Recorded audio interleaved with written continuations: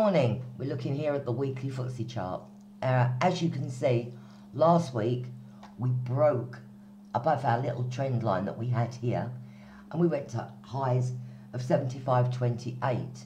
If you scroll across here to October last year, you can see the high is 75.26.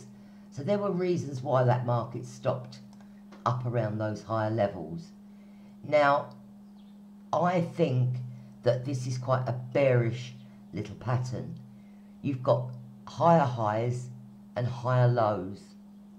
So we're trading currently around 74.42, but obviously we need the cash session to open. I think that we come down to this area, which is 73.79. A break below 73.95 will confirm. But also look, I think we can come down to here, which is the 55 and the 9-week period moving average. And they're coming in at 73.03 and 72.99. The weekly pivot is at 74.51. We are below there. So what I say we do is that we sell any level up to this 74.51 area, bearing in mind that we've got now good resistance at 74.42, 44, 46. But this 74.51, I think, is going to prove like a swing level for this week. This level will apply all week. If you look up here where our trend line will come in, it's coming in just around 75.05. So we can sell or add to shorts up at these higher levels and put our stop above last week's high of 75.28. Now obviously you need to give it a bit of room because stops will come out if we get up to those higher levels. If I look across here and you look at this September high, that's coming in at 75.52. So, you know, if we do break 28, we've got the 52 resistance up at these higher levels here.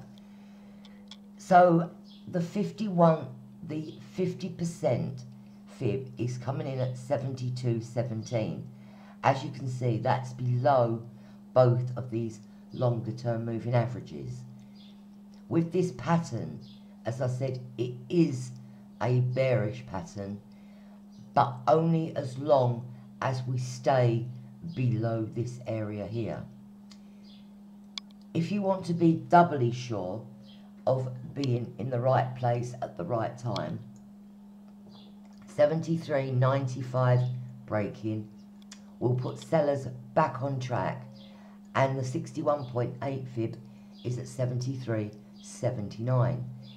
If that breaks, which I can't see any reason why it wouldn't, you are short. You're going short for another 60-70 points move lower on the downside. Now if we take a look at the stochastics, you can see here as we made a new yearly high, this didn't reflect it. So we've got divergence. We've got divergence on the RSI. The ROC is still pointing, still above the zero line, but we're not pointing higher. Okay, so that's another thing to keep your little eyes on. All in all, I don't think Ftse's in for a good week, but we'll have a look quickly at the daily. So this is basically what we did last week. We made that new high and we spent the rest of the week coming lower. We held onto the 21-day moving average, and that's coming in today at 74.06. So we do have support up here, down here. The market has quite a bit of support, but it also has a rake of resistance up here, which is in your 74.85 area on the daily. Still, I'm looking at that weekly pivot and the 9 5-day moving average is coming in at around those levels at 74.59. So it is a case, I think, of selling into strength. You can see the divergence on Ftse. It was so clear on the daily charts, which is why we sold it last week and covered at a good profit. Anyway, good luck, and I'm on the desk all day. I'll catch you later.